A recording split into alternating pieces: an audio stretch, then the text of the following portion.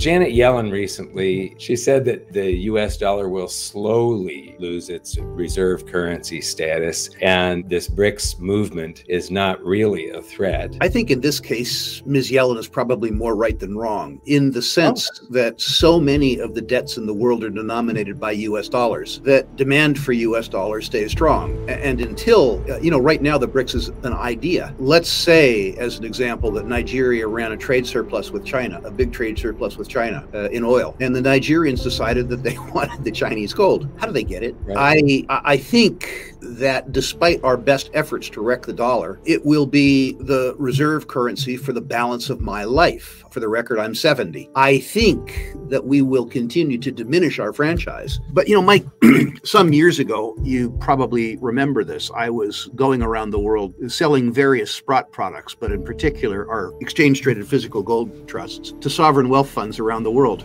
And I won't mention the country, but let's just say it was an Asian country that we had a reasonable relationship with. And I looked and saw that in the sovereign wealth fund, the predominant asset, liquid asset, was U.S. Treasuries. And I was curious about that. I said, first of all, as an American, thank you.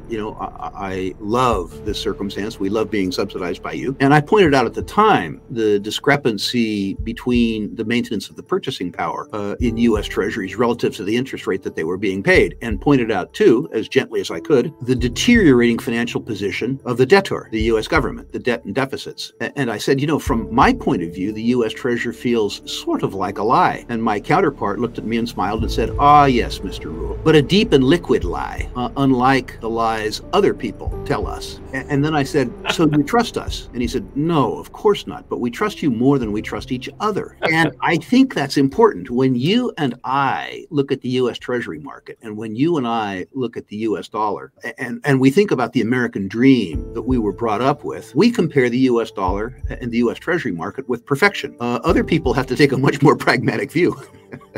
And they have to compare it with the alternatives. Now, at the Rick Rule level, having the basics of my wealth, because my wealth exceeds the transactional needs that I have, having that in gold makes absolute sense. Absolute sense. We will need to develop the mechanisms on a global basis for gold as the store of wealth to be applicable to, say, Norges Bank, the Norwegian Sovereign Wealth Fund, or CITIC. That's something that's going to have to develop over time. And I think that the default during the period of time that a transition occurs, if it occurs, we'll see the continued dominance of the U.S. Treasury market relative to other securities markets in the world, and the continued dominance of the U.S. dollar as an exchange mechanism, merely because there is no default position. You talked about recession insurance, but with all of the hyperbubbles that are currently going on, I think the markets will probably go up for a couple more months, could even go up into next year. But with the hyperbubbles where they're at, I just think that this correction is going to be horrific when it finally happens. And I want to know what assets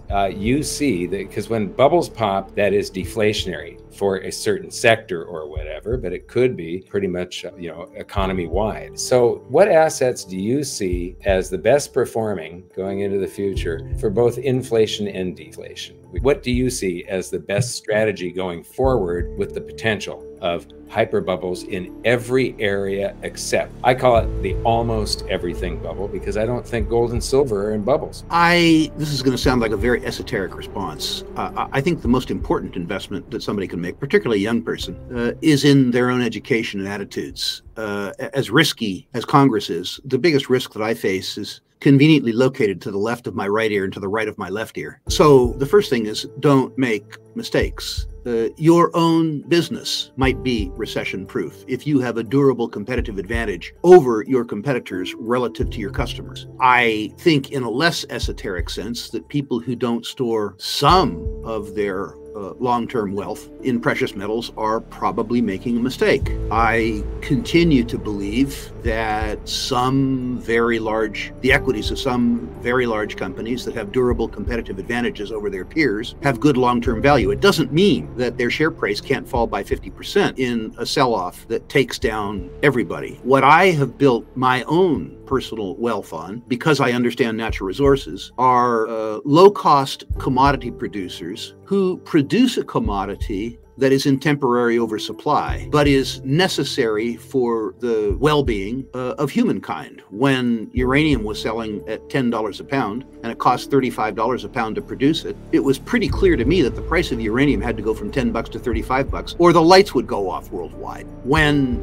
during the COVID scare, and by the way, the Biden scare and the Greta scare, the oil price went briefly negative before settling out at $20 a barrel. It was very clear to me that the market clearing price of oil on a global basis, the incentive price, was $60 a barrel. That meant that the oil price had to go from 20 to 60, or around the world, nobody's cars would start. So I personally believe in investing in setups, if you will, circumstances that are probabilities. In my case, I have enough education in natural resources that I have concentrated the bulk of my own net worth on low-priced commodity producers that produce substances that are necessary for the material well-being of humankind, where I believe that irrespective of economic conditions, I will outperform other sectors of the economy. Make no mistake, if you have a 2008 style liquidity collapse, you will see the prices of every asset class temporarily decline. Mike, you will remember the gold price held up for 24 hours in 2008. And then it too came off like a boulder off a bridge, because the sell decision isn't made by gold bugs. It's made by margin clerks, and everything that has a bid gets hit. What happens though is that the good assets come back. And the right. Yeah, the gold and silver bottomed in October, and the stock market didn't bottom until the following March. Right. So yes, there was that big sell-off. Gold went from, I think, 1,100 down to below 8, and the silver was at 21 and fell to like 7. And the gold stocks fell by half. It's important to note that. The gold stocks came back.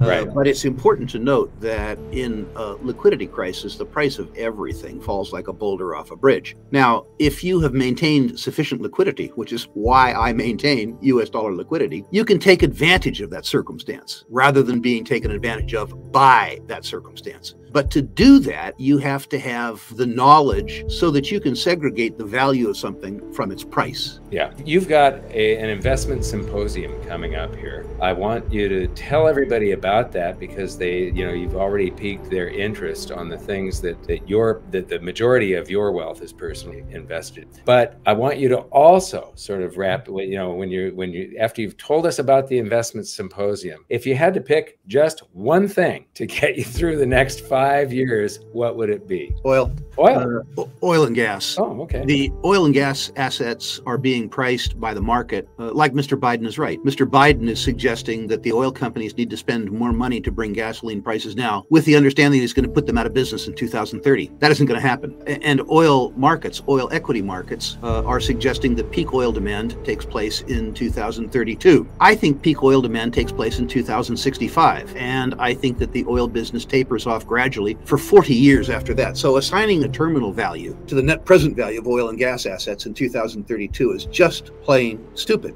The oil industry, as a consequence of politics, is underinvesting in sustaining a new project capital to the extent of about $1 billion a day, $365 billion a year. Perversely, this will keep oil prices and natural gas prices higher for longer. This deferment of sustaining capital impacts the industry's ability to produce. If you'd like evidence of that, look at Venezuela and Mexico. So investing in oil companies that are efficient operators who, unlike their peers, are reinvesting enough money in their business to maintain their production, while also using some of the surplus cash to reward shareholders by generous dividend yields and share buybacks, I think are the most secure form of investments, the best juxtaposition between risk and reward that I see for the next decade. There are other investments that are more speculative, that have a possibility of greatly outperforming the oil business. But when I juxtapose the certainty of return in the oil business with the relative risks to reward, I don't see a better business in the world than the oil and gas business.